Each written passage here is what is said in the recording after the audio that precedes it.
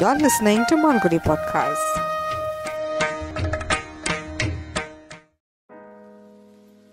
Amendments to National Tariff Policy 2016 is quite welcoming for a few reasons. 1. It talks about 24/7 power supply at affordable rates. 2. There is going to be imposition of penalties on power distribution companies for unscheduled power cuts except on acts of God and technical issues. 3. The state electricity commissions and joint electricity regulatory commissions shall not consider more than 15% transmission losses, that is, the aggregate technical and commercial losses, for determination of tariff, which means the loss is not going to be passed on to the consumer, rather it has to be borne by the DISCOM or the distribution company. So the National Tariff Policy basically talks about uninterrupted power supply at affordable rates. It tries to put a stop on unscheduled power cuts and also not letting the customers pay for the unfair aggregate technical and commercial losses. So what are the proposed amendments? The proposed amendments shall be called as the 4 E's. 1. Electricity for all. 2. Efficiency to ensure electricity at affordable rates. 3. Environment for a suitable future. And 4. Ease of doing business to ensure financial viability for the DISCOMs as well. Under Electricity for All, generation, transmission and distribution of electricity to all, that is 24/7, as well as the rural reach. There shall be a reduction in supply cost to consumers and subsidy through direct benefit transfer. Under efficiency and more affordable rates, there shall be a net metering systems, that is the time of the day metering. You need to pay for the time you use alone. The time shall be counted, and this probably shall reduce theft of electricity. So time limit with regard to new connections for consumers. So how is the merit order list functioning in India? The merit order list also increases flexibility in generation and distribution of electricity, provisioning power at lower cost from areas of excess supply. So it does not have a binding procedure to supply power from a specific geographical area. Although its interstate supply has not started yet, we will soon be getting into that. So we have this portal called MERIT, MERIT, which stands for Merit Order Dispatch of Energy and Rejuvenation of Income and Transparency.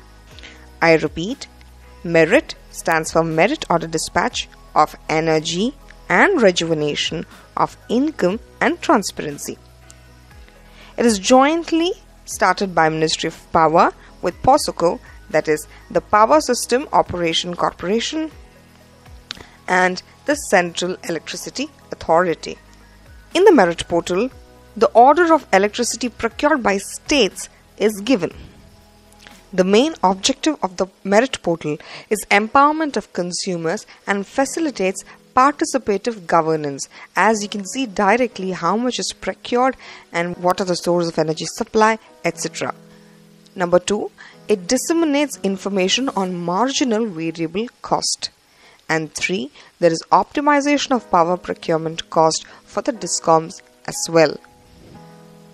We know that the evolution of a national grid has led to a single price quotation in Indian Electricity Exchange, but at regional level price of electricity is higher, as DISCOMs tie up with only few power producers and more with only existing agreements. Hence the cost reduction has truly not reached the customers. So merit order list will help them in optimization of power procurement cost, and the benefit will be transferred to the customers. Talking about the thermal power plants, there will be flexibility in generation of electricity provided to the TPPs, because most of the electricity generation would occur from plants located near coal mines, and this will also ease the strain on Indian Railways by reducing the need of coal transportation itself. In point 4 of ease of doing business, government has to come up with schemes for making the purchasing capacity of DISCOMs even better and see that their willful shedding is not done. Reduction of cross subsidies will also help DISCOMs in having a better financial management. What are the present problems that is being faced? The willful default shedding definition and identification has been changed. There shall be a regulatory mechanism and identification of grey areas. That is, during summer peaks, DISCOMs do not buy more power but go on for load shedding. So there is unfair grid stabilization process. The unfair grid stabilization process takes place also by cutting the power for the poor and only supply for the rich. In the present scenario, India has capability to generate adequate power for all its consumers. Therefore, load shedding can mean only two things. 1. Lower investment, and 2. Bad financial management of the DISCOM. Appropriate commissions would ensure that the cross subsidies are reduced and the tariff for all consumer categories are more fair. What will be the challenges that is being faced by the amendment? 1. Bad financial management has already led DISCOMs wary, so DISCOM purchasing capacity is a question. 2. Underinvestment in distribution networks. 3. Irrational pricing. 4. India is consumer pricing oriented and affects investment. India is one of those countries where the industrial tariff is highest and lowest for the consumers or for the domestic consumers. 5. There has to be reduction of cross subsidies. How fast and fair it is going to be, we'll have to wait and see. What is the way forward?